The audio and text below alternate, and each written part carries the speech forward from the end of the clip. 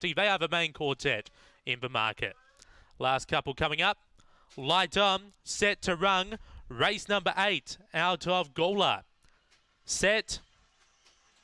On their journey, Springhamer was only fairly away. There's Speed out wide from Zero Time, who's cutting over along with Snakebite Diva. Springhamer caught back in traffic and taking a tumble there was Kingsville Flyer. So Zero Time on top, tackled by Snakebite Diva. 6 lengths away, then another Ruby with Swinging Forks. Then we go back to Locked with Cruz Maguire. Springhamer has gone amiss. Kingsville Flyer out the back, up to the turn. Snakebite Diva on top. Zero Time kicking back. Zero Time got there to beat Snakebite Diva. Another Ruby, Swinging Forts, Locked, Cruz Maguire, and chasing him into the pen were Springhamer and Kingsville Flyer. The time around 31 seconds.